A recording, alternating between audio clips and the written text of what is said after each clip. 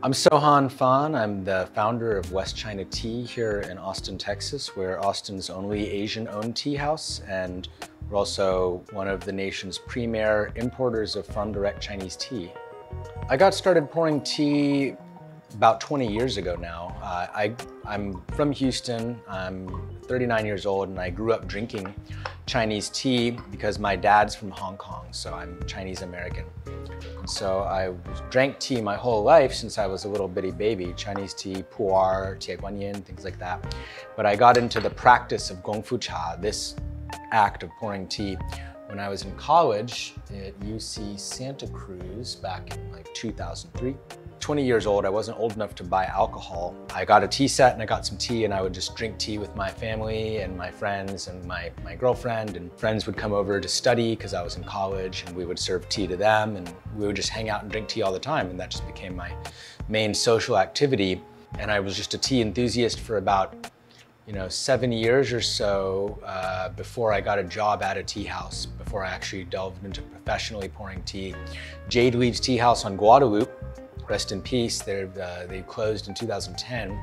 Turtle Dragon Acupuncture still exists. They moved, but it was part of Turtle Dragon Acupuncture, and it was a little tea house. They had some decent Chinese tea. They didn't have anyone doing gongfu cha because it's something you have to be trained in how to do or have experience doing.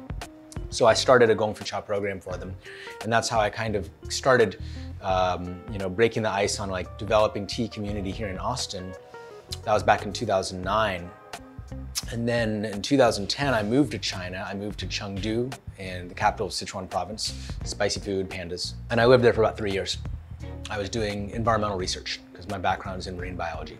But obviously there's no ocean in Sichuan, but there is fresh water. So I was doing freshwater ecological research. And when I had time off, I would go explore the tea mountains of Sichuan, Yunnan, Guangxi, the southwest of China. I would go around and I would explore the different tea mountains and meet tea farmers. I'd already been into tea really, really hardcore for like 7, 8 years by the time I moved to China. And all the tea that I tried from farmers in China was just orders of magnitude better than the tea that I'd had in America, even trying to get good tea. I wasn't going and buying like bags of Lipton tea from the grocery store. I was getting the nicest tea that I could afford. And the tea that I had in China was just so much better, even like just cheap, like everyday tea that everyone was drinking. Not trying to start a business, just wanting to buy tea from them and make friends with them. And when I moved back to Austin in 2012, I brought back some of this tea with me, and I got together with my tea friends from before I moved, like my Jade Leaves friends, and we just drank it all. It wasn't a lot of tea, it was just what I brought back with me in my luggage. And so we drank it all, and then I was out of tea, and I was like, well, I'm not gonna go pay for expensive, inferior, imported American tea like a chump. I'm just gonna import it myself and just message my tea farmer friends and get them to send it to me. So I had them, they're not shipping internationally, right? They don't do that. But I was like, send it to my old roommate in Chengdu, and he put it in a big box for me and shipped it over. And he shipped it over to America, and then it got sent back to China because you can't just do that. You have to have FDA clearance to import tea, which is an agricultural product. So then I had to get this box back. And so my friends were like, let me give you 50 bucks. Let me get some tea too. Let me just put some money in the box. It wasn't even like I was selling it to them. They were just helping me pay for shipping. But so my money was in the box, their money was in the box, their tea was in the box, and I needed to get this box back. And so I did some research, figured out how to do it. In order to register with the FDA, a food handling facility with the FDA, you have to be a company. You can't be an individual.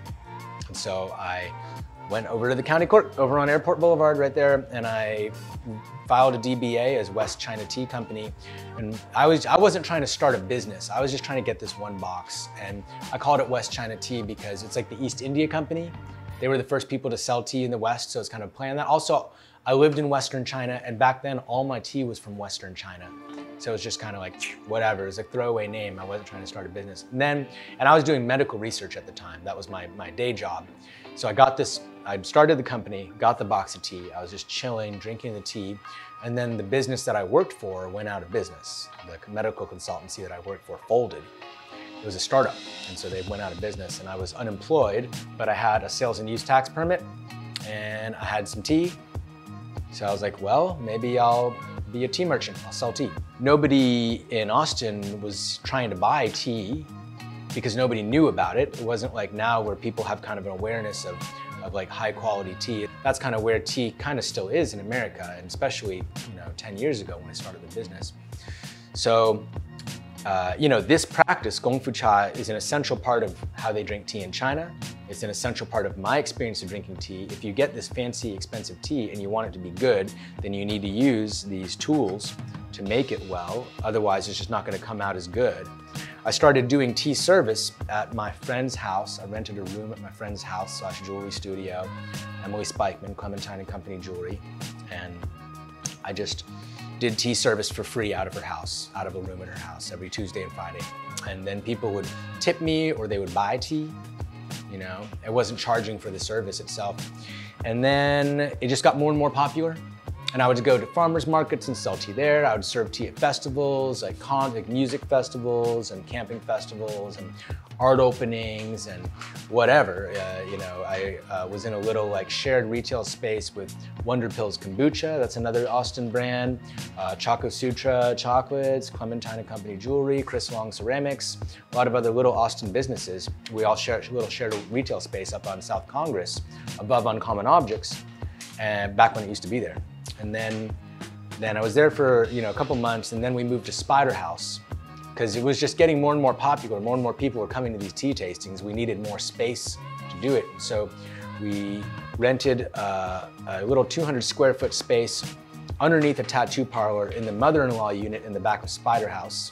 And we just were serving tea there, and we would go serve tea at other people's parties, and people would be drunk, they'd be tripping, they'd be rolling. We'd have our little tea set going on there, and people would come and sit down and drink tea with us, and they'd be all spun out or whatever, but they would really enjoy getting to calmly ground down at the party and drink tea. And then we started throwing our own parties. We rented Practice Yoga for a night, and they don't just throw parties at Practice Yoga because they got these expensive floors, expensive mirrors, but no one's drinking at our parties. So we threw a tea party there called Ultraviolet. It was a blacklight party, super awesome party. 100-something people came. Went till 6 in the morning. We were cleaning up in the morning so that they could do yoga. And we were like, well, what would happen if we had our big space? The spot at Spider House was 200 square feet. We were like, well, what if we had our own big space where we could produce our own events? And that's when we got this place in 2017, opened this as Guanyin Tea House between 2017 and 2020, and then restructured to unite the brand West China Tea, the import company, with the tea house, West China Tea House, here in 2020, right as the pandemic hit, And yeah, we've been here since 2017. We do events here. We just had a big event last night. We do, we'll have dance parties. We'll go late, 1, 2 in the morning. We don't have to close because we don't serve alcohol. No one's getting, murdered, killed, driving home or anything like that. It's nice and chill. And yeah, and we just do regular tea service here every day, except for Monday. It's Monday right now, so that's why it's quiet. But yeah, you can just stroll up here, sit down. It's like a bar. You can sit down. It's $5 per pot. You sit there takes 15, 20 minutes to drink a pot of tea, and you're sitting with strangers. People come in here and spend 7 hours in here. They'll come in when we open, and they'll leave when we close, and they'll just be here for 7 or 8 hours. They might leave to go get food and come back. We got a membership program. When people become members, they just pay a monthly fee or a yearly fee instead of paying the per pot price. We do all kinds of events, dance parties, yoga, and meditation classes. We do private tea tastings that you can book ahead of time. We do self-service, and obviously we have all this retail, all this tea. I import this tea. If you pick a bag off the shelf, I know the person who grows it. I know the person who processes it. I know them personally. I don't know them on the internet. I know them in real life. I've had dinner with them. I know their kids. I know their grandkids. Same with the teaware. We got a bunch of local potters here. We got Mark Jeenan. We got Sarah Resor, Juliana Dumas, Melody Wu. Those are all local potters. We got a lot of imported artisan teaware from Liangtu Studio, Chengdu, the Le Tao Studio in Dehua. So a lot of just beautiful, high-grade, handmade wares that are unique to our space. And yeah, we teach classes. We educate people on Gongfu Cha and Chinese tea culture. I just taught a class yesterday. Teaching another one second Sunday of June. And yeah, we've been doing it since 2017 and really just in this mode since 2020 with the new woodwork and the new structure and everything. And yeah, so I mean, the impact of this space, obviously I'm biased because it's my space, it's my whole life. You know, my world revolves around it, but we're a community space. We don't have a lot of community spaces in Western culture. People used to go to church on Sunday, they'd see everybody at church. But we don't, you know, it's a pluralistic society, so we don't have one place where everyone can go and be included. And we're what they call a third space. It's not your home and it's not where you work. It's a third space. You go there and just to hang out, socialize, and be there, be somewhere that you don't have to be, you're not just going, consuming something and then leaving. You know, you go to a coffee shop or a bar or something like that, you're supposed to buy a drink and those are places that people hang out, but it's very transactional. You know, you're trying to get a drink, and if you're not buying a drink, then you need to get out because you're taking up space. But here, the idea is we want people to hang out, we want people to socialize.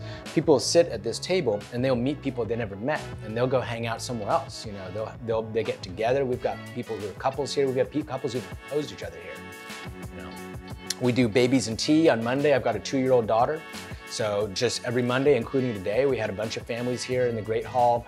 Parents bring their babies and drink tea, you know, the babies play. We got a bunch of baby gym equipment. The adults drink tea with each other and parents get to socialize. There's not a lot of family-friendly spaces, like public spaces in America, where we can just bring kids and it's cool. There's IHOP, you know. But yeah, and then just being able to have a place where people can go, socialize, gather, and not get drunk. You know, they get tea drunk, but you can drive when you're tea drunk.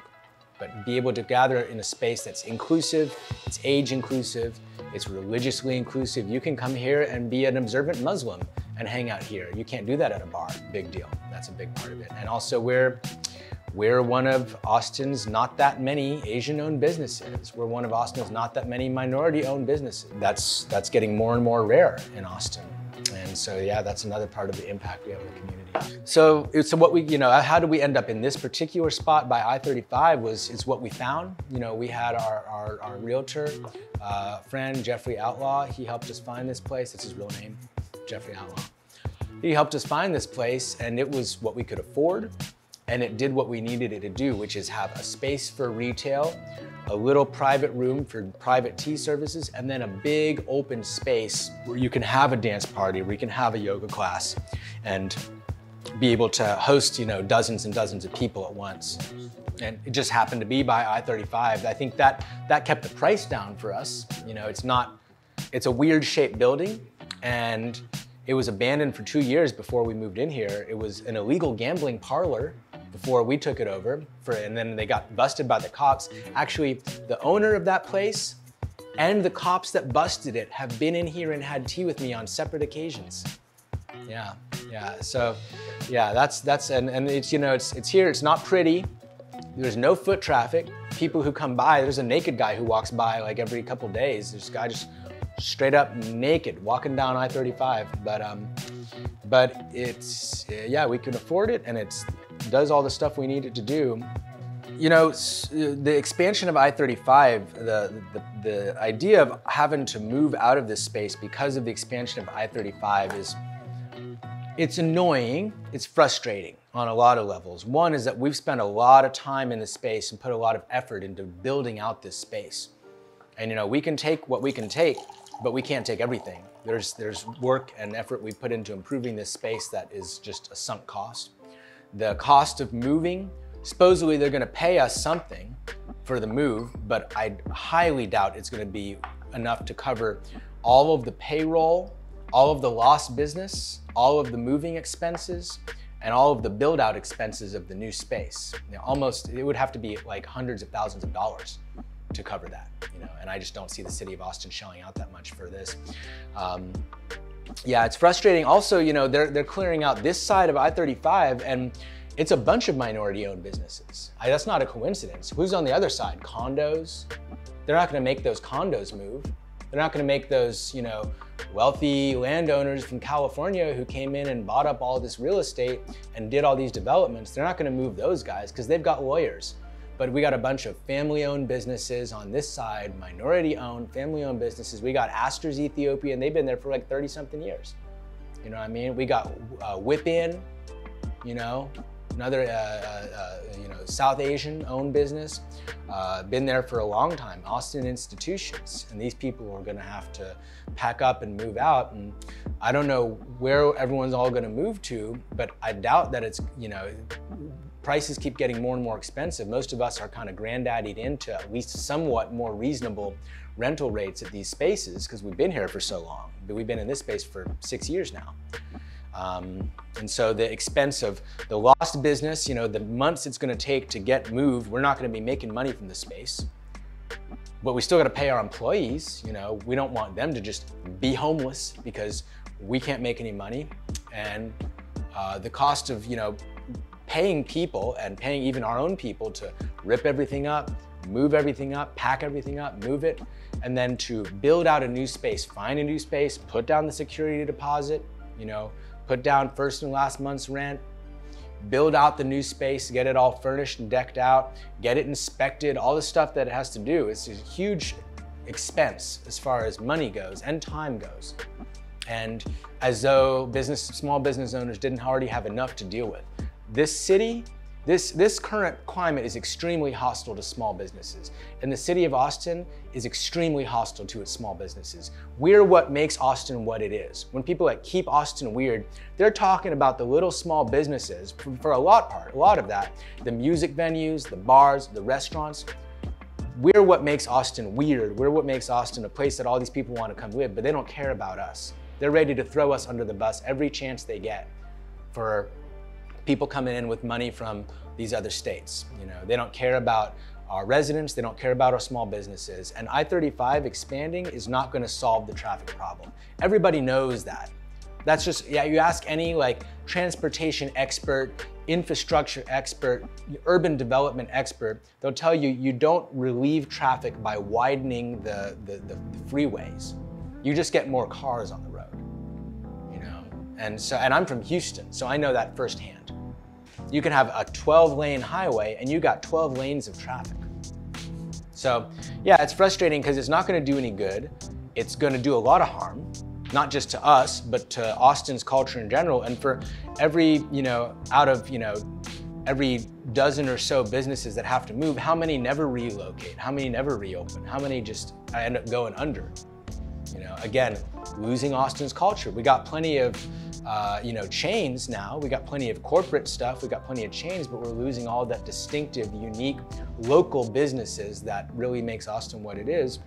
And it's frustrating because it's not going to do any good. And the people who are making these decisions are just trying to make a quick fix to solve what they think is going to look optically like they're solving a problem, doing something about a problem, and awarding these lucrative contracts probably to their homies, whatever, and pleasing Elon Musk or whatever, who's going to sell a whole bunch of Teslas because he got a bunch more cars on the road.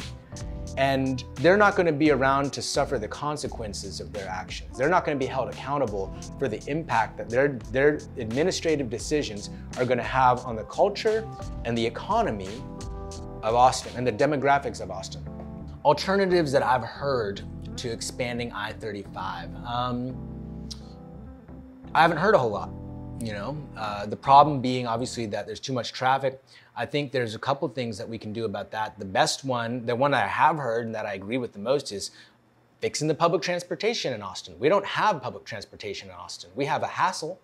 I've talked to anyone who rides the bus and they'll tell you that it's a joke. Our public transportation is a joke. I lived in China for 3 years. They got amazing public transportation. You don't need a car or a bike or any kind of vehicle to get around town quickly and cheaply. They run on time and they're everywhere and they're easy. But we don't have any kind of public transportation in Austin to speak of, not serious. Not when you compare it to a European city or an Asian city, or even like an American city, somewhere like New York or San Francisco that has good public transportation. We're just way behind. Part of the problem is that Austin's not designed to have public transportation.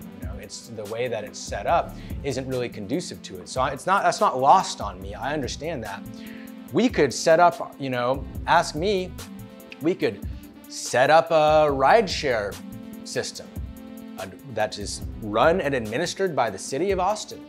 Just like Uber, you get on your phone, you've got an app, you dial up a car, but it's free. Your taxes pay for it. And you don't need to own a car. That would get a lot of cars off the road, because instead of every car that's sitting there in a parking spot for 7 hours while the owner is at work, now you've got a car that's moving around, moving people around for free. You know what else? You wouldn't have any more drunk driving accidents, because you wouldn't need to drive your car to the bar and you wouldn't need to drive your car back from the bar. You could just get a free ride sponsored by the City of Austin. We could get rid of most of our buses, that stupid train thing. Have you ever taken that little train thing? No. I don't know anyone who seriously uses that for transportation. It's basically just like a prop, you know? Get rid of that, get rid of the buses, you know, really minimize that. And the cost to, you know, traffic accidents, drunk driving, it would fix the parking issue, it would fix the traffic issue. And instead of Uber and Lyft making all that money, then the City of Austin would be employing a bunch of people.